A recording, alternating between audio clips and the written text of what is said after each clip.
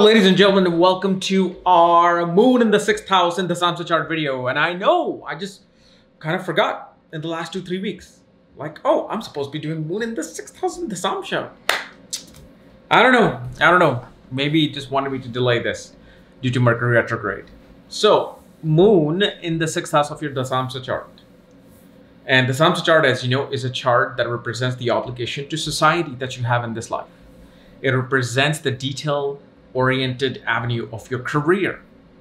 And if you do not know, if you have this particular moon, you know what sign it's in and all the other astrological details. For that, check out the links here. Check out my full astrological report, including my books, consultations, and link to my academy, Vedic Astrology Academy, where I'm currently teaching Mahadashas and just understanding like Vimshottari Mahadasha.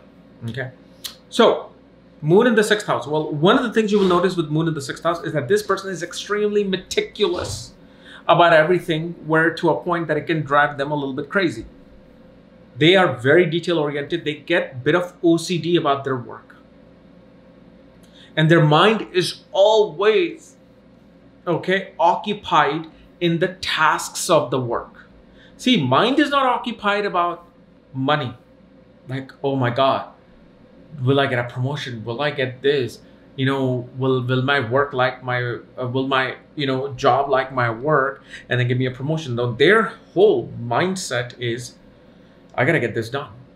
I gotta finish this. It's like everything becomes this mission. Everything becomes this like a competitive task within themselves. Like, I have to finish this. And if they go home with an unfinished work, they do not like it. Okay, they don't like that. And the other thing we also see is that this person tends to sometimes overspend at work. That's one of the things that they deal with, is like, how do I control my spending at work?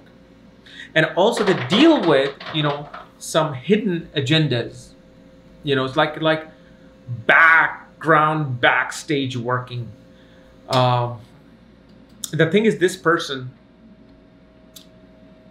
they try to be secretive about certain work that they're trying to do, certain things that they were trying to do, but they always it always gets exposed and comes out.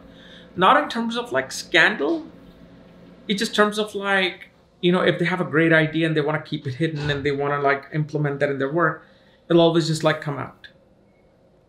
And yes, there will be some struggle when they go to foreign lands or in trying to go to foreign lands. Like that, especially for work, not in terms of like, going to foreign lands for vacation, going to foreign lands for some, education, but for work, that ability to just go to foreign lands does become a bit of a work. But they do, I've seen people who go to foreign lands and they have this particular position. But yes, in terms of work, they always have to deal with certain obstacles before they can get that granted permission to go to a foreign place. Then the other thing we also see is that usually this person works well working behind the scenes.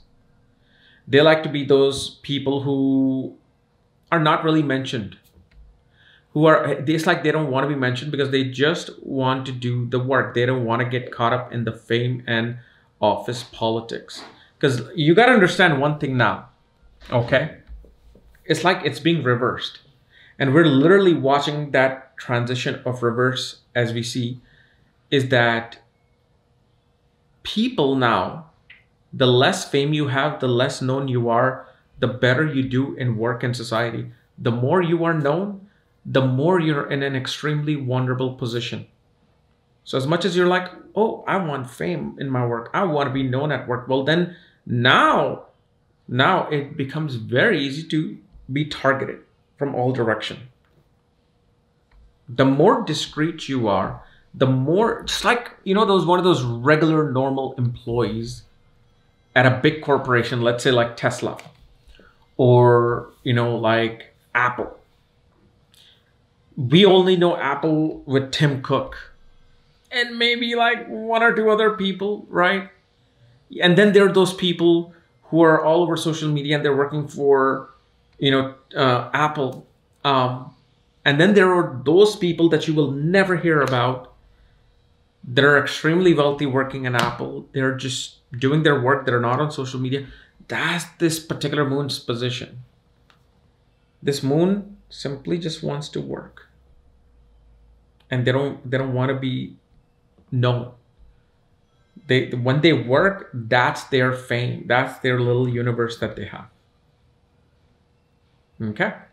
So anyway, guys, this is my analysis of moon in the 6th house of your Dashamsha chart. If you're new to my channel, subscribe below so you don't miss this type of video. If you want to know where your moon is placed, all the astrological details, check out the links here. Otherwise, we'll see you later. Bye-bye.